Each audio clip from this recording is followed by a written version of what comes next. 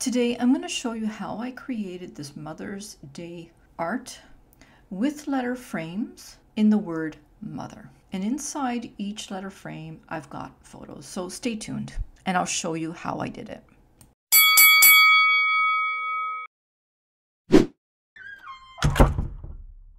All right, I'm going to start by creating a custom size. And I'm going to do 15 wide by 12 high. And that's pixels. And I'm going to look for letter frames under elements. So I'll look for M. I'll look for O, I'll look for T, H, if you can't tell, I'm spelling mother, E, and R.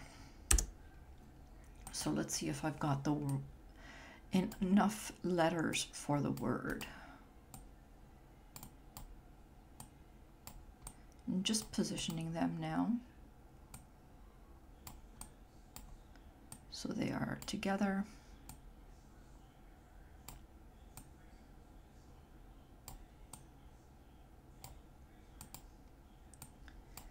Make this smaller and put that over here. Let me just move these over a little bit and just make them smaller. I may have to resize this, but let's see how it goes. Yeah, so I think I need more room, so I'm going to have to resize this. So let me go into resize, and maybe I'll do 2000.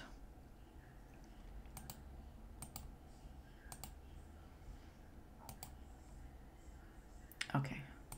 I'm going to bring this up a little bit so that it's more centered, and I'm going to bring these, I'm going to position them a little bit. I'll bring that up here, and I'll bring that there.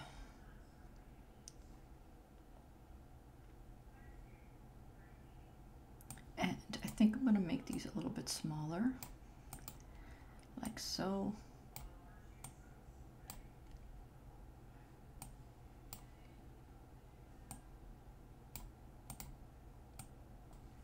Okay, perfect. Okay, what I'm going to do now is I'm going to take a photo of a family, and I'm going to place it on my background. And I'm going to place this as my background. Okay, I'm going to take that photo now, and I'm going to decrease the transparency. I'm going to turn it all the way down. And you can turn it as far down as you like. I'll just leave it like that. I'm going to grab my first letter frame. And if you have photos, then you can just place them inside. So I'm going to take a couple of photos and I'm going to put them in there. Now to reposition your photos, just double click in the frame and move them in here. Maybe I'll grab this one.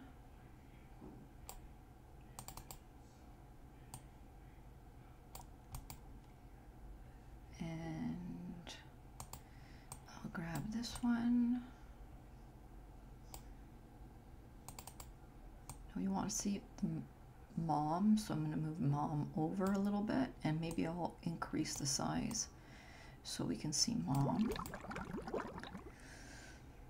And let's see what else we got here that we can put into these frames. I'm going to grab this one.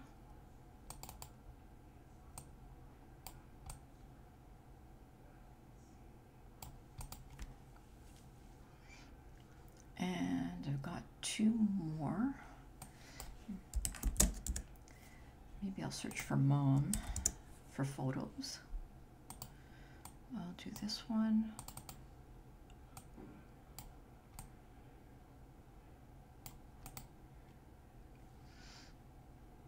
And I'll do this one. Okay, and so what other options do we have now? We can add some writing. So let me go to text, and I'm going to add a text box.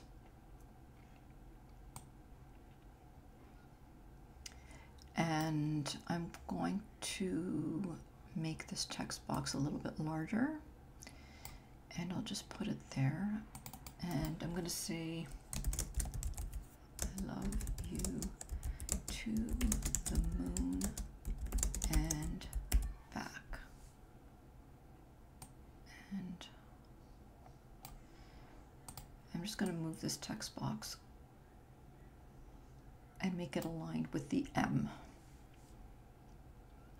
And let's change the font for this. Let's see how that looks. I don't really like that.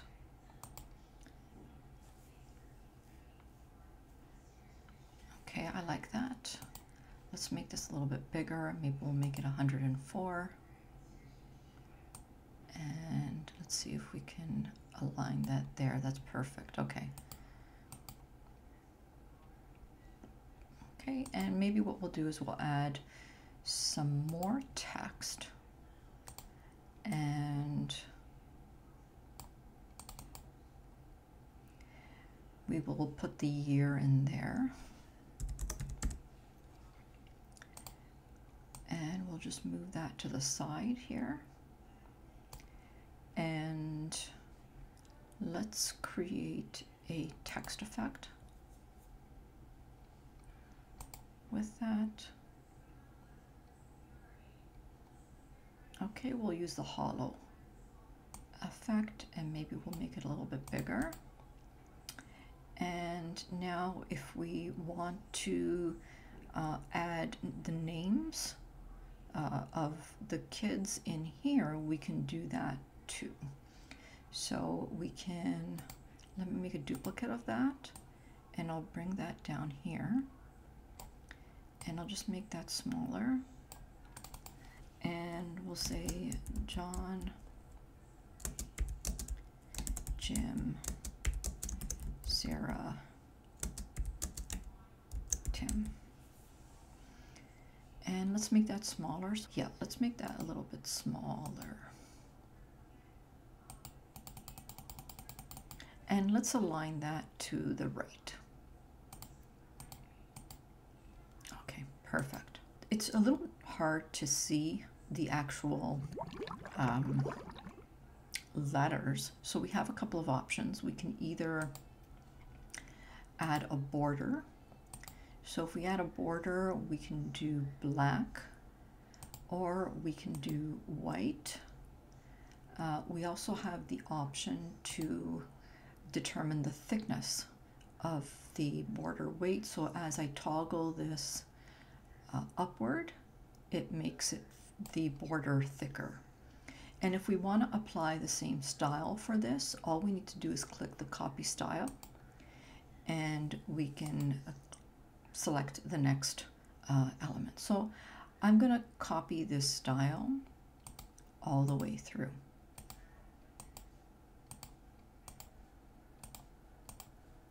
And I'm also going to add a little bit of a shadow on the bottom. So I'm going to go to my elements section. I'm going to clear the filter there, and I'm going to look for a shadow. So we can do this, and I'm just going to make sure that that's in behind the other writing. That's fine. Okay, I'm just going to decrease the transparency a little bit there so that it's not so prominent. And that's 100% optional. If you don't want it, you don't have to add it.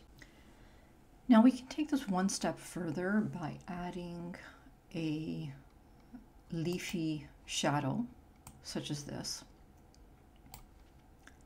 And this is 100% optional.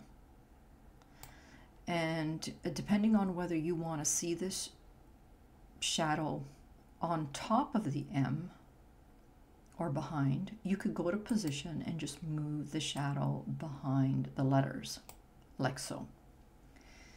Now, if your plan is to print this out on a t-shirt, and maybe you might want to have a splatter effect around the edges, you could create an effect like that by searching splatter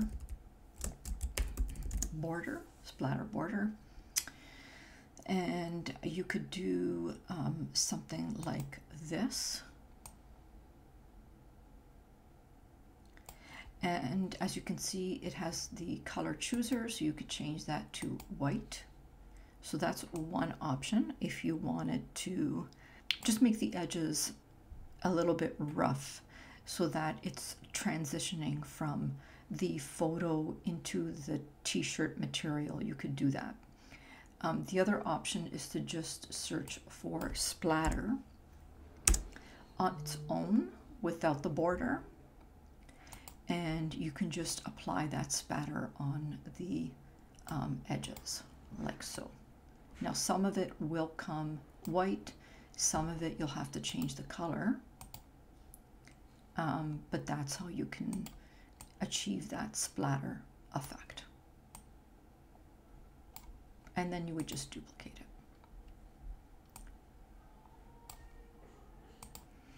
The option is totally up to you.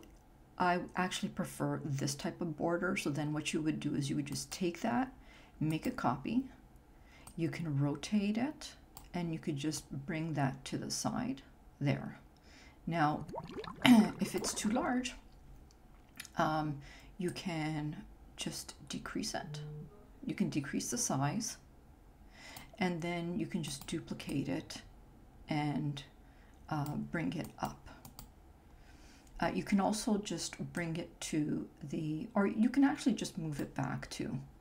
That's an option too that you can do. And if you're having a hard time trying to get those borders, remember you can always go to position and you can select them in the position layers tab, so that you're not going crazy trying to grab them. So yeah, I really don't like this, to be honest. You know what, you tell me in the comments, which one did you prefer? Anyhow, again, you can duplicate this and we can flip it like this, and then we can bring that up there like this, and we can then make another duplicate here. Let's do this duplicate and let's flip it like that, and then we can just smoosh that right over there like that. Now I will have a very comprehensive tutorial that will be coming out shortly for beginners. If you're intermediate level, you might be bored to death, but you're welcome to subscribe to get that as well. For now, my friends, I will say bye-bye until next time.